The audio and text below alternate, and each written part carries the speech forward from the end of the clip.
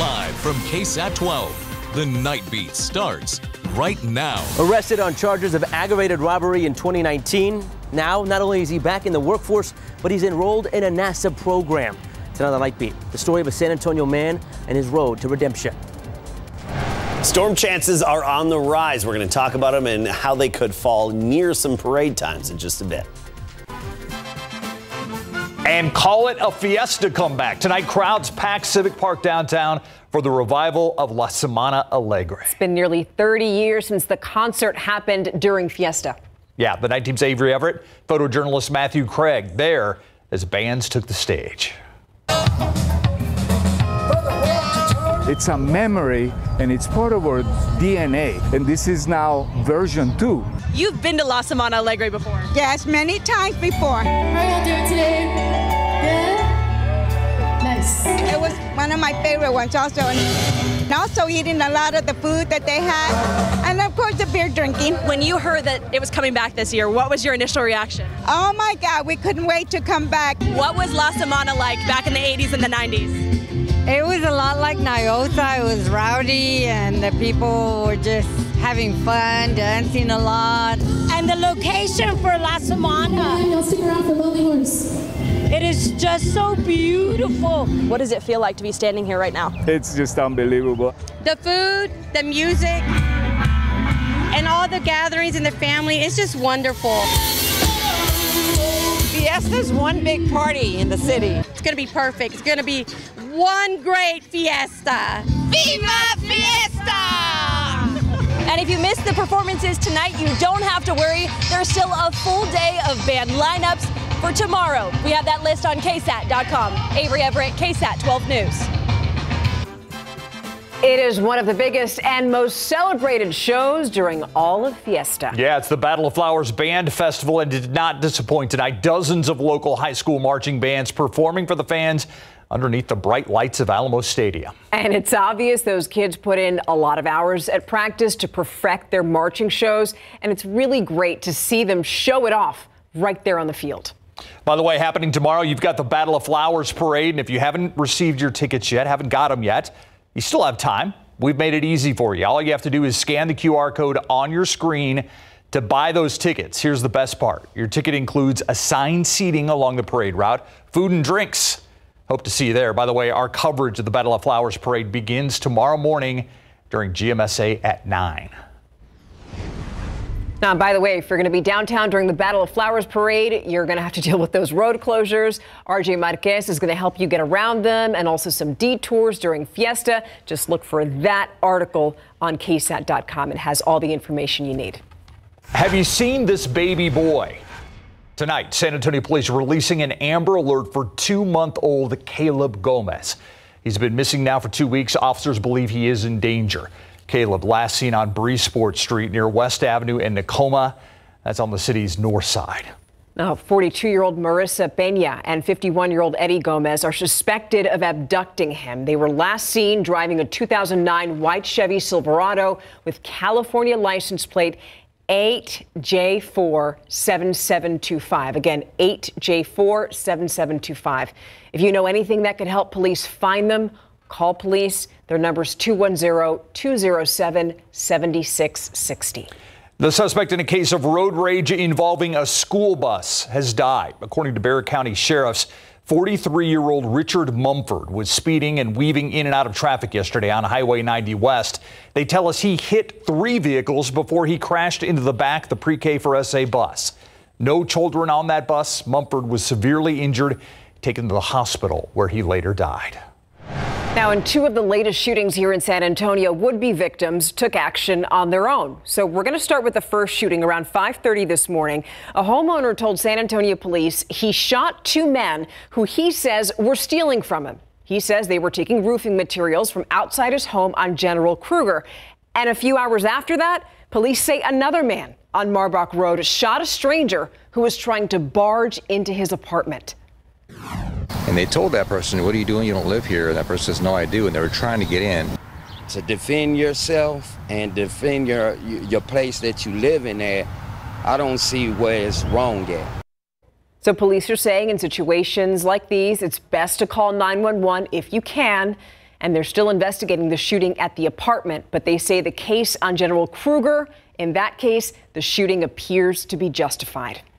It is a program that's meant to curb assaults at the Central Library downtown, and it's soon going to be reevaluated. Last fall, the library's Board of Trustees greenlit that pilot program to have San Antonio police at the downtown campus part-time. It's been in place for nearly 6 months, and opponents have protested actually that police presence there. They say it intimidates communities who rely on the library as a resource.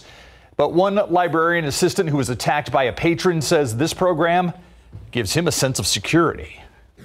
I think a lot of people were saying, and I keep hearing it, that libraries are a safe place for minorities. Well, this minority got kicked in the face, and I'm working to help the people that are saying it's a safe place for them.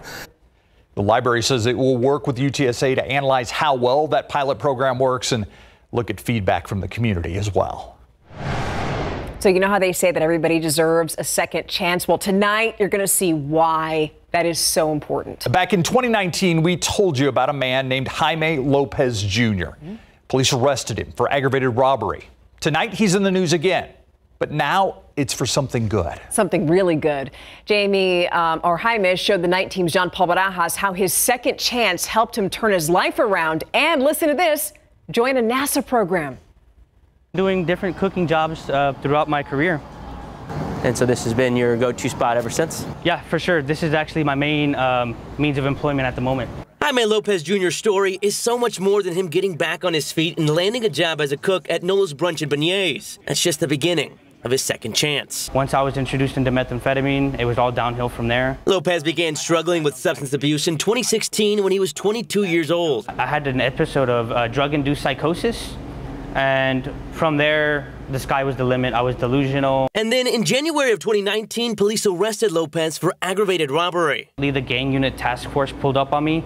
I think it was the gang unit specifically because they handled dangerous individuals. And at that time, I was classified as a dangerous individual. He was in jail for 18 months. He tells us his time behind bars and rehab made him want to change, but missing the birth of his first child made him realize he had to. You went from being on SAPDs, be on the lookout for this guy, to look out, I want to do something with my life. Yes, sir. Yeah, I definitely did. But it wasn't through I had a lot of help. Now, not only is he working, he's also taking classes at St. Philip's College and getting a wide-ranging background in STEM. I currently hold a 3.6, so I'm on target to basically graduate with honors. His work landed him a spot in the NASA Community College Aerospace Scholars Program, the one that's tasked him with organizing a trip to Mars for astronauts. Day one, immediately, I'm talking to NASA personnel. I'm doing events, I'm doing meetings, and they're very encouraging on everything that they say. They make you feel inspired. Lopez hopes to graduate from St. Philip's in 2025 and continue his education at UT Austin. His goal is to intern at NASA. Why was it so important for you to reach out to us, knowing we had done stories about your troubled past? So a lot of people have troubled pasts, and I feel that they become their own worst enemies in that sense because they will self-doubt themselves before trying to achieve something great. John Paul Barajas, KSAT 12 News. I don't want that to get lost in this story. Jaime reached out to us. Yeah. He knew that we'd done stories on him in the past, in his troubled past. He wanted to be an example. And he is. And I just think it's incredible. 3.6 GPA. He's planning to go to UT Austin. He's put in all of this work. I have to say, Jaime, we're rooting for you, and we want to speak to you again, especially after you graduate from UT Austin. And the fact that you're doing this NASA program, you're on to do amazing things. That's what I'm going to say. Once you get that job with NASA, let us know. Yeah, we want to talk to you. Yeah. Now, still ahead on the Night Beat, we have another inspiring story for you. A man with type 2 diabetes who defied the odds also has a message for all the people in Bexar County with the same disease. And as we head to break, I want to share with you some of the sights and sounds from tonight's Battle of Flowers Band Festival. We'll be right back.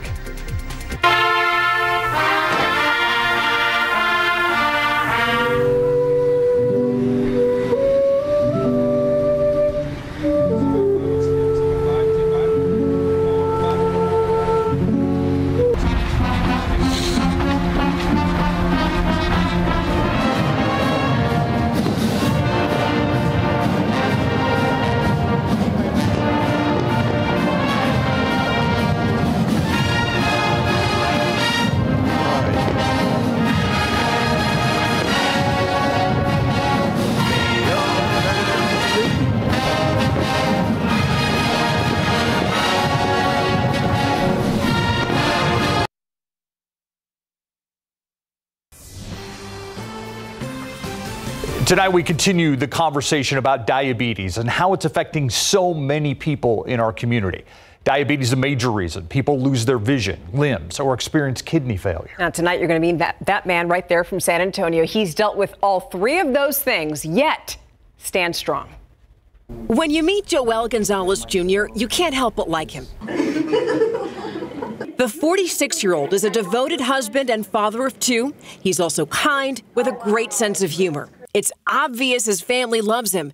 What's not so obvious is everything he's been through. Joel's an amputee. He's also partially blind. 80% blind on my left eye and 50% on my right eye. 3 years ago, Joel also had a kidney transplant after battling years of kidney failure. I thought I was going to die. All of Joel's challenges stemmed from one problem: diabetes. It could be because you're not making insulin. It could be because the insulin that you're making is indeficient. Diabetes causes a host of issues that can lead to kidney failure, adult onset blindness, lower limb amputations, heart disease, stroke, high blood pressure, and nerve damage. So far, we've been strong, and we stuck together as one big family. And here I am today. And that's also because of his doctor, Kelly Hitchman, who literally gave him a kidney. Now she's using her experience to encourage other people to become living donors too. He is an absolute blessing, and I think that's a part of it that people don't really think about. They think about the blessing for the recipient, and hopefully it's absolutely a blessing for the recipient, but at least in my circumstance, I feel like it was a huge gift in my life too. What are you looking forward to now? Taking care of whatever I have left of my life and trying to take care of my family. Joel also hopes the 16% of people in Bexar County with type 2 diabetes learn from his experience and take better care of their health. We don't want to be in the position I am in. By the time you think, oh, something's going on with my body, it's going to be too late. Yeah, he's been through a lot. Now, Joel is planning to take his family to Disney World, and I told him I personally want to see pictures of all of them with their Mickey hats. Now, by the way, you probably recognize Dr. Kelly Hitchman. She climbed Mount Kilimanjaro last month to raise awareness about organ donation. If you'd like to learn more about organ donation or get more information about diabetes, look for this story on our website, KSAT.com. Talk about a patient-doctor bond. Yes. Right there. Yeah, although she didn't know that she was going to be donating her kidney to him. I mean, they met each other afterwards, but it just, the fact that she was able to do that is amazing. Yeah, they're connected for life. That's true. Yeah. And we've got some rising storm chances in the days ahead. A particular timing is tomorrow morning, a little before Battle of Flowers parade time, and then again Sunday morning. But let's take a look at the storm chances as a whole. It's at 40% tomorrow morning. I think that's up through 9 to 10 a.m., and the parade doesn't start until shortly after 10 a.m. And then we have that 30% chance on Saturday, 60% chance Sunday morning. That's when we should have most of the activity. So here's the big picture. And we do have the West Texas dry line. It's kicking off a thunderstorm out west right now, but upper level energy as well, centered over Denver with the energy swinging all the way down into Texas on the base of that trough. That's one element coming into play here, along with the West Texas dry line, some instability, and of course, some wind shear in the atmosphere as well. Here's one scenario of how this could all break down. 7 a.m. tomorrow off to the west. We have a little bit of activity starting to kick off. We're talking La Pryor to Sabinal, then creeping up into parts of the hill country. Over the following couple of hours up through 9 a.m., we could have some quick thunderstorms moving through San Antonio and surrounding areas. So if you're headed out to the parade and you're getting there early, just have that quick brief escape plan where you can go inside or duck into a shelter very briefly, or even just head to your car and you'll be okay. There is a chance that some of these storms could become strong to severe. Then notice by 10:30 parade time, those storms should be out of here, but we'll still be dealing with the low ceilings and the drizzle action, just overall dampness out there. But either way, it looks like the storms will be out of here for parade time. That's a good thing. Enable the notifications with your Weather Authority app. We'll keep an eye on it, of course, very closely and keep you updated. Then we get into Saturday night, and along the dry line, we could have this broken line of storms developing. We have plenty of instability around here. It's just a matter of, do these storms survive as they head our way? And should they do that, which indications are they will, then they're likely to give us a round of showers and storms early Sunday morning around sunrise. So Battle Flowers in the 70s. Notice parade kicks off around 10:30 a.m. Vanguard at 9:55. Drizzle, the showers moving out, just damp for the parade. But hey, you won't get a sunburn, right? Contrary to many Battle of Flowers parades where the sunny side of the parade route, everybody scatters because it's too hot. We won't have that problem tomorrow. Flambeau in the 80s, humid, maybe a brief storm late after the parade, but more so into Sunday morning. Also, a bit breezy for Flambeau with that southeasterly wind pumping in the humidity. Notice the clouds today kept our temperature at bay. 84 our high this afternoon. 81 San Angelo up to 87 El Paso, 86 in Hondo, but we did make it to 90 in Cotulla and Laredo up to 93. Going forward, pretty uniform afternoon highs, low to mid 80s. That's all we're looking at because we'll have a lot of these clouds staying overhead. Humidity contributing to the morning drizzle and that morning dreary dampness outside. Dewy's right now, right near 70, so we're at that muggy to almost oppressive level, and it's going to get into the oppressive levels next week. Dew points into the 70s, so very, very sticky out there next week, even stickier and muggier than it is right now. 71 at 7 a.m., noon we're at 78. Still a slight chance of a few storms tomorrow afternoon, 20% chance, but again, better odds up through 9-10 a.m. Mid-80s tomorrow. But Floresville, 86, Divine, 87, Uvalde could get up to 91. And then we get into next week, and we still have those 30% chances of storms every day. Isolated in nature, but it's that time of year where anything that pops up could become severe. Tomorrow's the day. At the beginning of Battle of Flowers, big shout out to the guys of the 149th.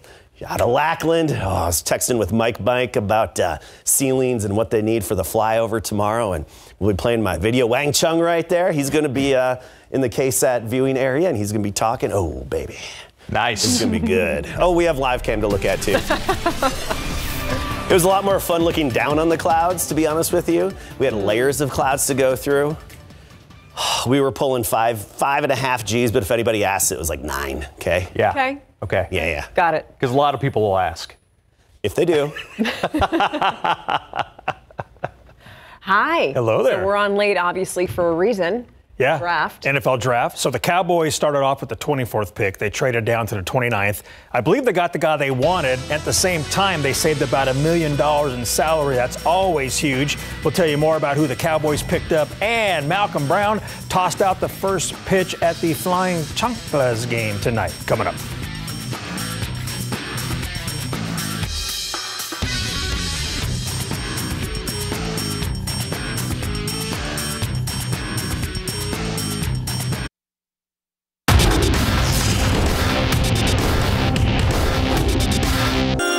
First pick in the 2024 NFL Draft, the Chicago Bears select Caleb Williams, quarterback, Southern California.